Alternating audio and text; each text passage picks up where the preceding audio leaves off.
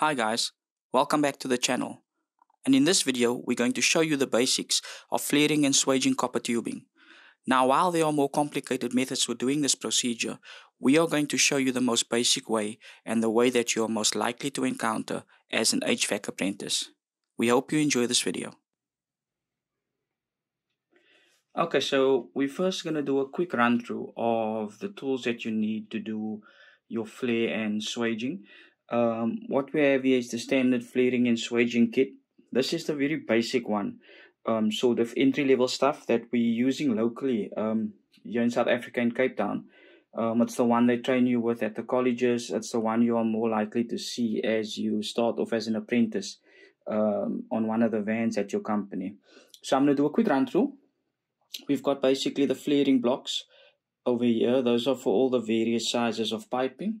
If you actually look at the block itself, they've very nicely sort of marked on the block the various sizes of pipe and then the opening, so you know exactly which pipe. You don't have to guess or go on any type of experience.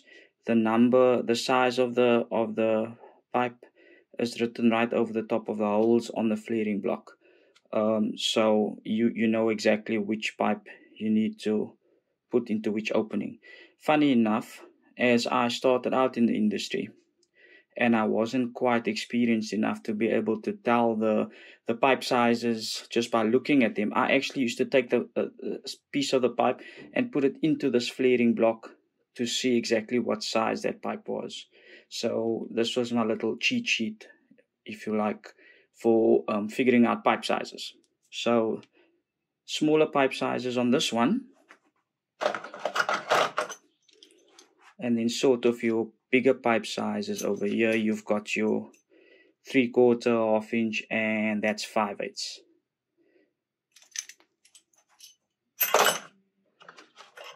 Over here you have your actual flaring and swaging tool. This is the actual tool that clips onto the block, and then this point here is what you're going to use to actually do the flare. Then over here we have the different sizes of fittings. These all fit on here. So this screws off.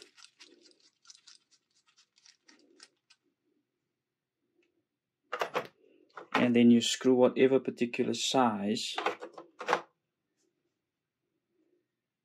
you want. These basically just screw on. They are interchangeable. And that's why this tool actually fits all the sizes. It's sort of a universal tool. As I said before, there are more complicated and more advanced methods out there at the moment. You know, as industry and as technology improves, we're always looking to find sort of better ways and easier ways to do these things. And for that reason, there's always sort of new methods coming up and new ways to do things. And then those we are actually going to discuss in a later video. We will actually compare the different methods and see which ones we like and which ones we prefer. But for now, we're just going to do the very basic stuff with a very basic flaring kit. Okay. First thing we obviously have to do, and I have to run you through this, we've got over here, we've chosen specifically, we've got a piece of pipe. This is 3/8 pipe. Like I said to you earlier on, I'll show you quickly how I used to figure out what size the pipe was. I actually used to take this flaring block and I used to literally put the pipe inside. And that's how I used to tell what size the pipe was. So this is 3/8 pipe. So what we're going to do is we're going to demonstrate a flare and as well as a swage. So for those of you that don't know, a flare is basically what you would do in order to allow the pipe to fit inside a flare nut. We're actually going to show you that later on.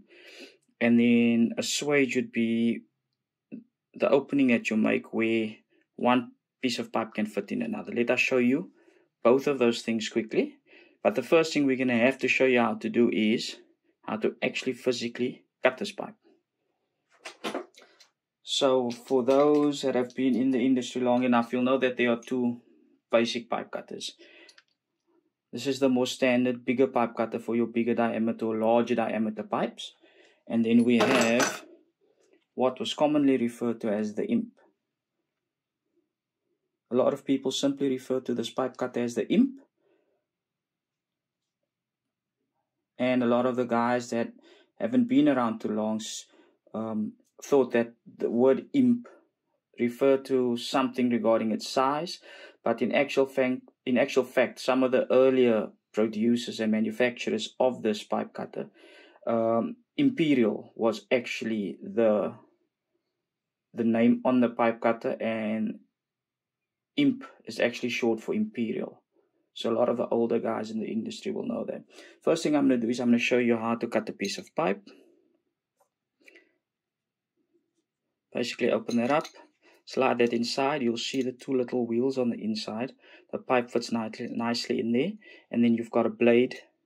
Just see if I can get this in focus. There we go.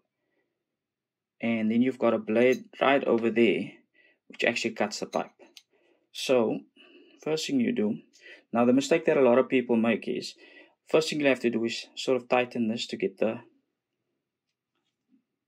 pipe cutter to just grip onto the pipe.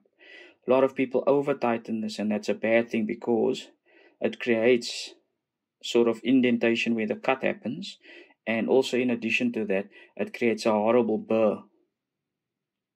You can see horrible burr inside the pipe when you sort of over tighten this. The burr is always going to be there. You just obviously don't want it to be too bad. So what we'll do, we just give it a slight turn, not too much, and you just twist it. You will feel it gets easier and easier as the blade actually cuts its way through the pipe. And we tighten it again. The important thing is to tighten it very slightly at a time. Go very slowly about this. You don't want to over tighten it because you're in a rush. Just go very slowly. Take your time about this. Otherwise, like I say, you create a pretty severe burr inside the pipe.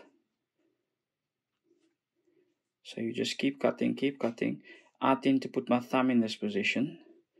Of course, for the sake of this demonstration, you don't want the pipe to just drop off and fall. So I'm just going to keep my hand in that position.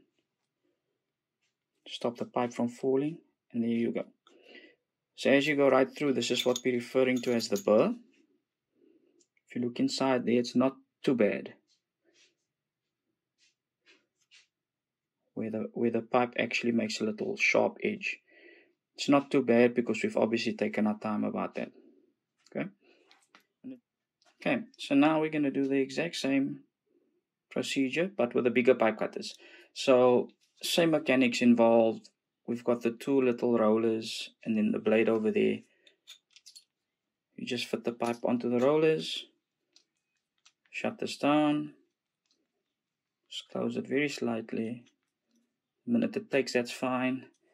And then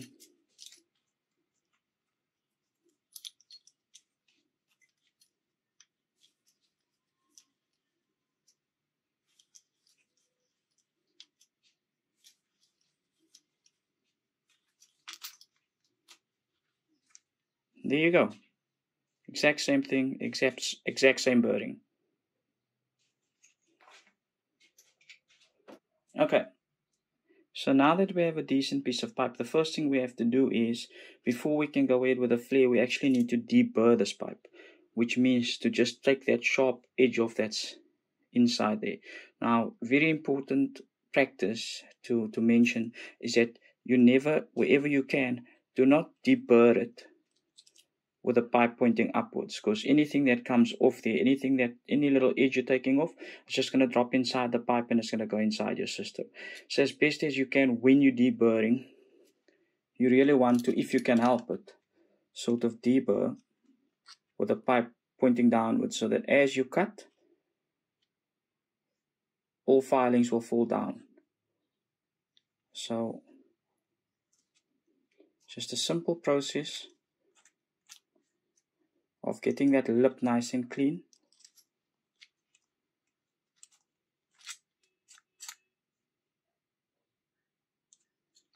also what you want to do is you want to kind of make sure that this edge is straight. So on the back of these pipe cutters, you'll see just on the back of the blade there's a little file which you can then use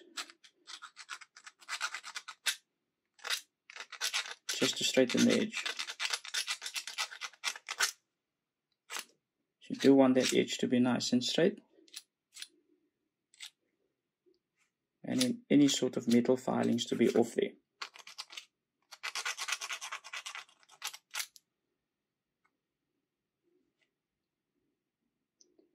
There you go. Now she's ready to be flared. Okay, so as mentioned before, we have two different sizes of flaring blocks. Because we are dealing with a 3/8 pipe, we're going to use the flaring block with a 3/8 hole on it. So it's going to be the small one. And we just got to check which side. Yeah, this is the side that was deburred. So what we do is we slide it into the flaring block. And very important is the depth at which, let me just show you this. Get in view, move that for you. Very important is the actual depth of the pipe as it sticks out here. If you take it too far, it's going to be a bad flare. If you're going to take it too shallow, it's going to be a bad flare. So a good practice, if you look at the inside of this block, you'll see this little ridge over here. And good practice is to have the length of this ridge here, between there and there. That's got to be exactly how much it sticks out. So let's just double check that we've got the deburred side. Yeah, we do. So what you want to do is you want to sort of estimate that the amount sticking out there is sort of more or less the same as the length of that ridge, which if I look at that, it seems about, oops, just move that. That seems about right. Let's get this flaring block on. Let's see if we can do a good flare. What a lot of people have done in the past is they've used this flaring tool to sort of tighten this and that, and what inevitably happens is they break that off. So you're better off just hand tightening it really well.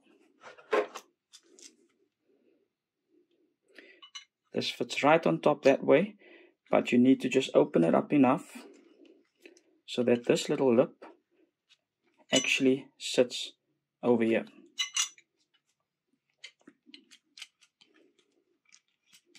So let's quickly do that. Nearly there. Just gotta go a little bit more.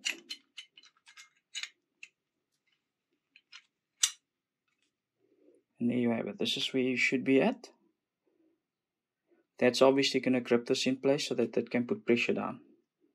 Okay. Then all you do is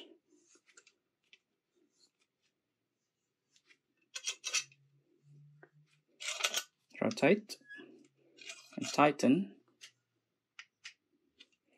as far as she'll go, and then you loosen it.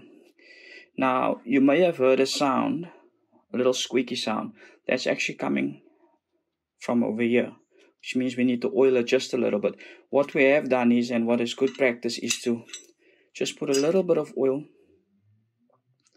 on here before you start the flare, because that just makes it a lot easier for the contact point for that friction. Okay, so let's have a look. If you look at that,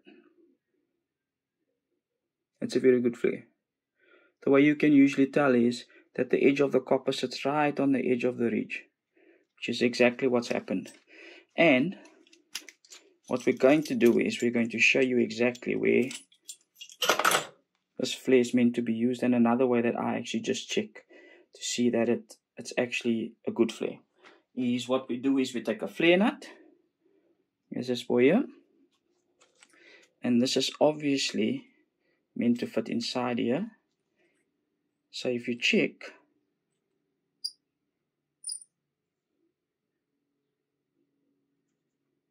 That's a pretty good flare. So when this fits onto your expansion valve or any other flare fitting, she's going to sit. There's a nice clean movement, and if you look on the inside and you sort of hold her down, you can see she goes around to all the edges. So that's a pretty good flare. Okay. Now the next thing we're going to do is we're going to show you how to swage piping. The swage is meant for when you're going to have a joint where you want to join two pieces of pipe. Obviously, this is the same size, so it's going to be very difficult to do a weld there. So we need to find a way to fit the one pipe inside the other pipe.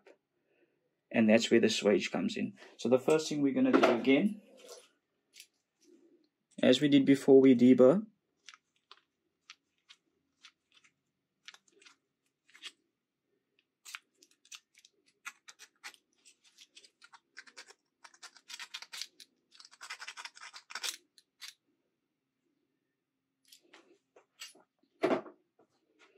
Get the 3/8 flaring block. Now this time, in order for the one pipe to fit snug into the other, you need to obviously have the depth to be deep enough for the one to fit in the other. And a good practice is that the depth over here should be equal to the diameter over there. So again, you can sort of look at it, can sort of eyeball it. Yeah, it's about there. If my eyes are good enough, we're about to find out.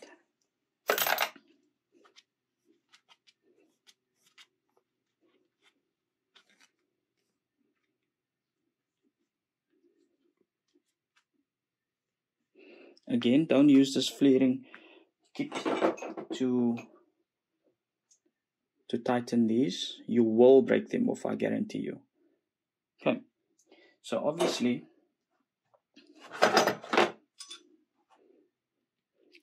that flaring tool is not going to work for us to do the swage, so you'll swap that out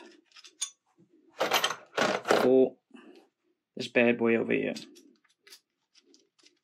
You'll notice this is the smaller one and they're sort of different sizes, so it works with all the sort of smaller size pipes, 1/4 inch, even smaller than that sometimes.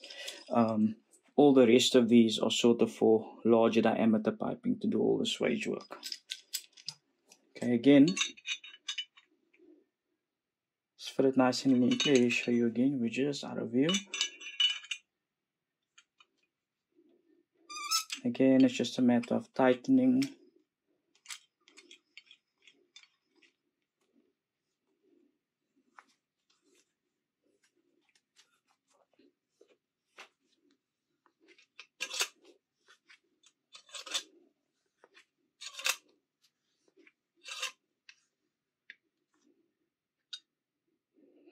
There you have it. We loosen that out. Get it all the way out.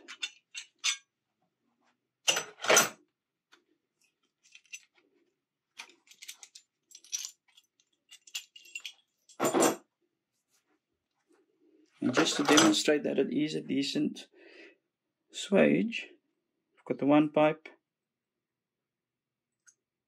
and she fits neatly into the other, which means you're now going to be able to do your copper to copper braze right there. And that's it. That's simple.